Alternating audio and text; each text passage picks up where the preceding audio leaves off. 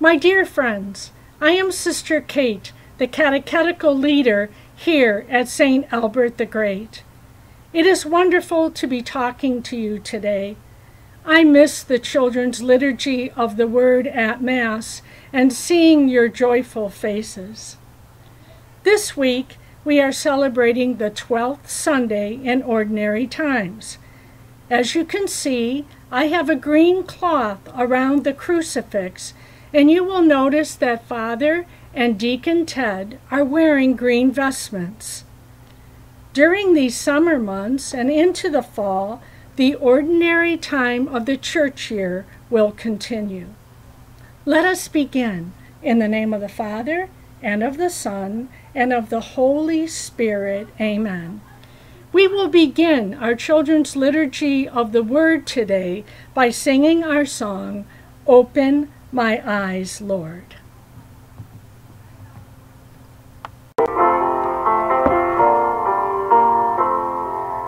Open my ears, Lord.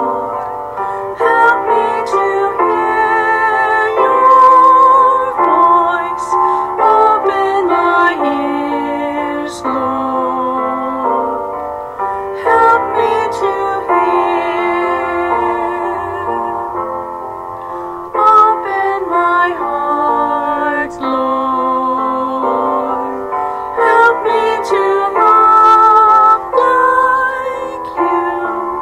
Open my heart, Lord. Help me to love.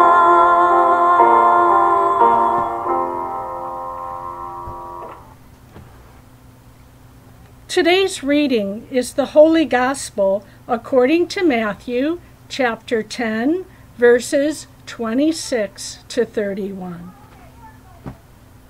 The Lord be with you and with your spirit. A reading from the Holy Gospel according to Matthew. Glory to you, Lord.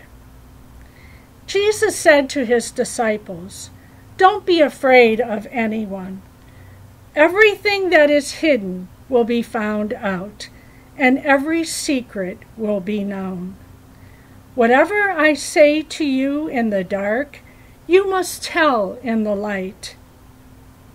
And you must announce from the housetops whatever I have whispered to you. Don't be afraid of people. They can kill you, but they cannot harm your soul. Instead, you should fear God, who can destroy both your body and your soul. Aren't 2 sparrows sold for only a penny?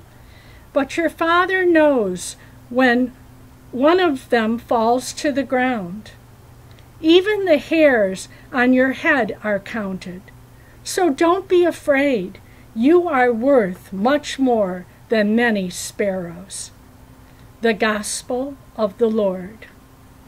Praise to you, Lord Jesus Christ.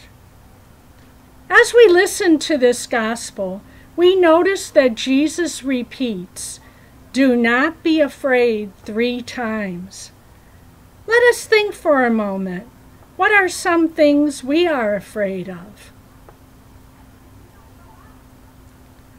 Some of you might have thought of the fear of being made fun of, the fear of not knowing the answer when the teacher calls on you, the fear of heights, or the fear of losing a friend. Jesus knew being afraid was something we had to face. In the Bible, God asked Abraham, Moses, Joseph, Zechariah, Mary, and the apostles to be not afraid. Saints like St. Thomas More, St. Isaac Joes, St. Francis Cabrini, St. Josephine Bakhita, all overcame their fears to serve God. The first words St. John Paul II said when he became Pope was, "Be not afraid." This certainly is a message God wants us to hear today. Another message God is speaking to our hearts is that we must proclaim God's marvelous deeds to everyone. We know that God is all-knowing and all-powerful. He is our greatest treasure. His wonders of love, mercy, wisdom, and grace are all around us. Everyone needs to hear God's marvelous deeds. There is some sadness in the world today, but we know God's love is more powerful.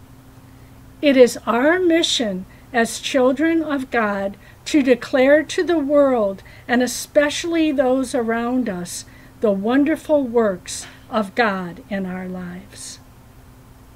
Lastly, we hear in our reading that God takes special care for everything in the world, even the tiniest things. Jesus mentioned how we are worth more than a sparrow bird. These birds are small, black and brown creatures. During the time of Jesus, sparrows were cheap to buy and everyone could afford one. If we look outside today, sparrows are all around us. They eat bugs, fruits, and seeds, and that is why they love bird feeders. This summer, look for sparrows, for they chirp and they build nests nearby. In today's gospel, Jesus wanted us to know He is watching over these birds. But more importantly, God's eyes are always on us. He counts the hairs on our head and is close to our heart. Let us remember to be not afraid, proclaim God's marvelous works to those around us, and be happy knowing God's eyes are always upon us. Links are included below of activities you can print and complete and questions you can discuss as a family. And let us end in the name of the Father, and of the Son, and of the Holy Spirit. God bless you.